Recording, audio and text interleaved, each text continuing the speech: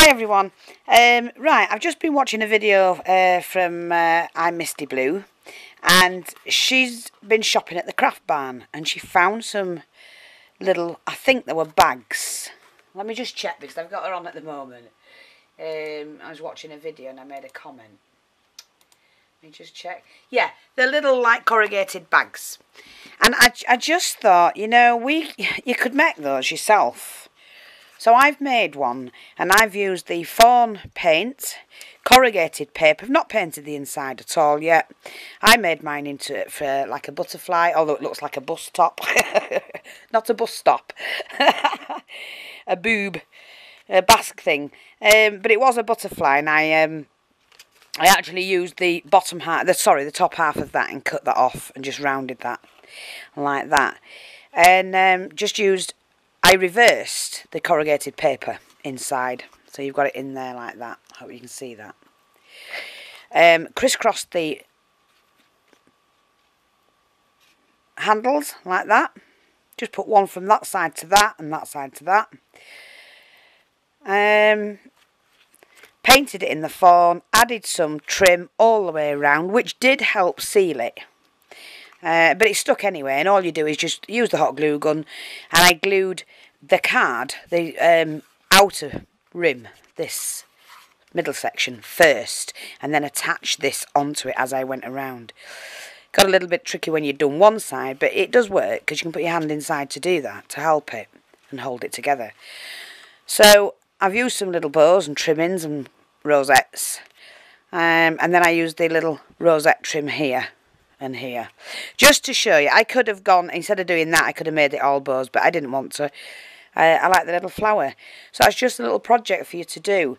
It's not hard. Cut your shape out of your card, corrugated card, and then just attach. Mine's about 1.5 inches wide, all the way around whatever shape you've done.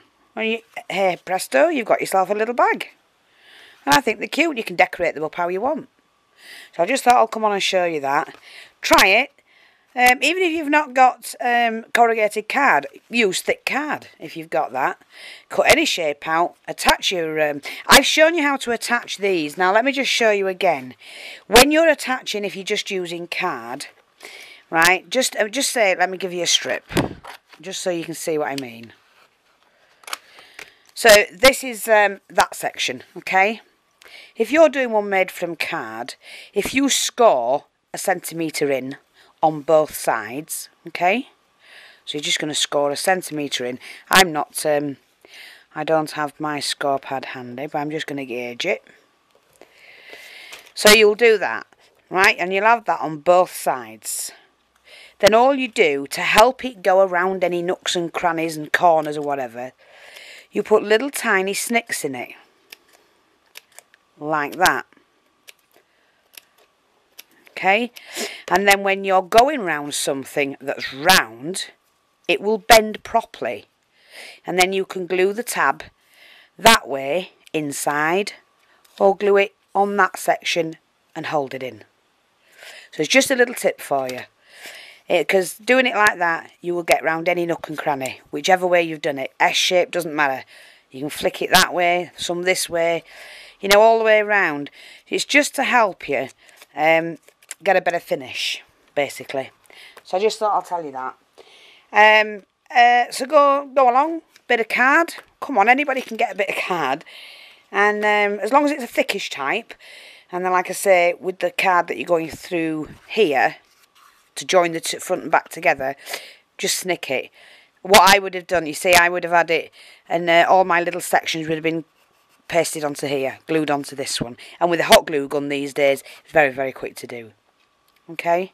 So that would have been longer, and then snicks cut all the way. And then bent, and then glued into place to hold that together. So I hope you like that. Hope that's helped. Try it. Let us know if you do any, because I don't always get the links. And we'll have a look at them. Thanks for watching. Bye-bye for now.